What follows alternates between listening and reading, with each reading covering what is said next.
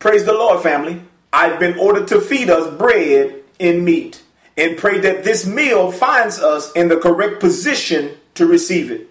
Our Food from a Raven this week continues with part 4 of Come See Me.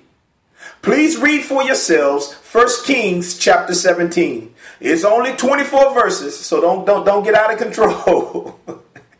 But it adds a great deal to our daily lives as children of God.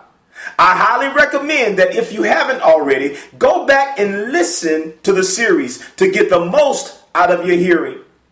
We closed on last week dealing with the word Zarephath, meaning refining, and touched Sidon, meaning fishery or vitality. Now, beginning in verse 17, we found that the woman's son had died, and she begins to act like most of us act, in the fact that she begins to complain. And Elijah, understanding her loss, jumps on the bandwagon with her, so to speak, and begins to complain to God and making reference to tragedy. Just like our lack of understanding to the plans of God, we begin to call our time on the wheel, our trials and tribulations, if you will, a curse, a tragedy, instead of a blessing. I'm convinced that our whining and complaining goes unheard by God. But it's our sincerity, it's our utmost dependence on Him that gets His attention and lends His ear. Why would I say such a thing? Verse 21 and 22 lets us know that once Elijah got over his pity party and began to exercise what's on the inside of him, then the Lord heard Elijah's voice and moved as he requested. Come see me. I'm telling us today to not despise our place of cutting. I'm telling us today to don't despise our place of refining. Because just like Elijah and this widow woman, our appreciation for what God has done in our making, in our process, will be so easily forgotten and overshadowed by the hurt of yesterday and the right now.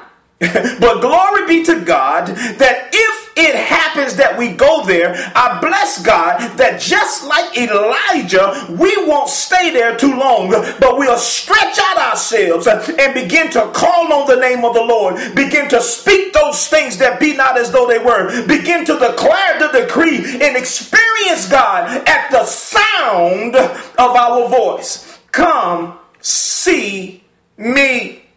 We know that the child lived. In verse 24 tells us that then the woman said to Elijah, now by this I know that you are a man of God, and that the word of the Lord in your mouth is the truth.